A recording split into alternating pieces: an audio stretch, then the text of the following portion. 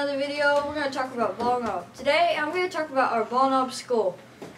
The school softball team won state 3 times, and for that our school is very proud of them. Another great thing that the school is proud of is that the engineering club won the National NSL Engineering Competition in 2011. Now let's talk about some past events. We've recently had our fall walk on Friday, October 27th. Students, facility, and staff from the entire district took the streets of Ball Knob to celebrate fitness and promote a drug-free lifestyle.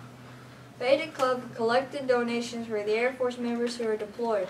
The students delivered the donations and were given a tour of the 19th Civil Engineering Squadron.